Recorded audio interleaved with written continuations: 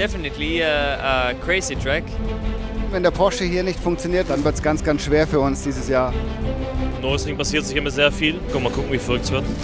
Welcome to the DTM at the city circuit of the Norisring.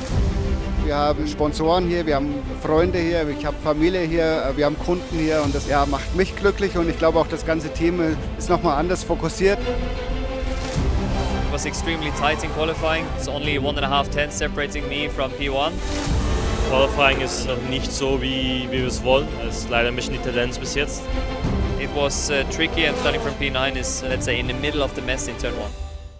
The start of DTM Race 1 of 2 this weekend as we get ready to rock and roll and race.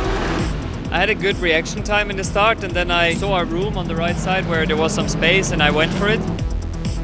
And then it just kept on going with the safety cars.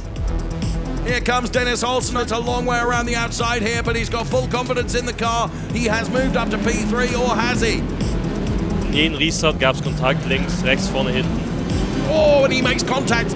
Manchmal hat es gut geklappt, manchmal war es ein bisschen schwieriger, aber habe immer ein paar Positionen gewinnen können. Vanthoor is up to P3 in the other SSR Performance Porsche. Und hat sich am Ende ziemlich, sag mal, schräg und kaputt gefahren, aber hat noch zusammengehalten und am Ende hat es gereicht für 4. Platz.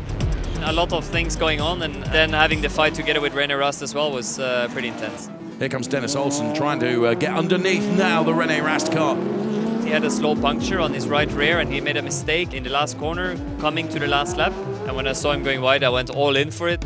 Olsen now, he did get a better trajectory out and he puts himself ahead of René Rast with the last lap. It's great. It's very good. I'm happy for everyone. Everyone in the team deserves it because we all have worked so hard this year. Ich bin aber unheimlich stolz jetzt auch und froh, dass Dennis einen richtig, richtig guten Job gemacht hat und jetzt haben wir das erste Podium mit dem zweiten Wagen auf 4. Ja, das ist genau da, wo wir uns aus der Vergangenheit wohlfühlen. Ja, klasse, wenn man so lange drum kämpft, dann irgendwo aufs Podium zu werden und dann platzt der Knoten. Das ist ja Wahnsinn, das ist voll super. Ich war richtig begeistert. Es ist grandios, also gerade hier am Norisring herausragend. Unglaublich, was die Jungs hier aufgebaut haben, wie klein und eng die Boxen sind, aber trotzdem wuseln sie hier alle rum.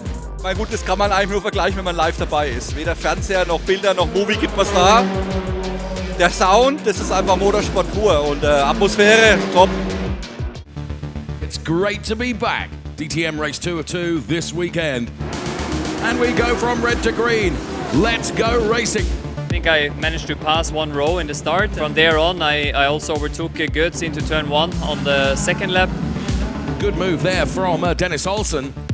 Für den Laurenz, dadurch, dass er von ganz hinten starten musste, war es natürlich schwierig, da viel gut zu machen. Dennoch hat er sehr, sehr viele Plätze aufgeholt und hat das Beste draus gemacht.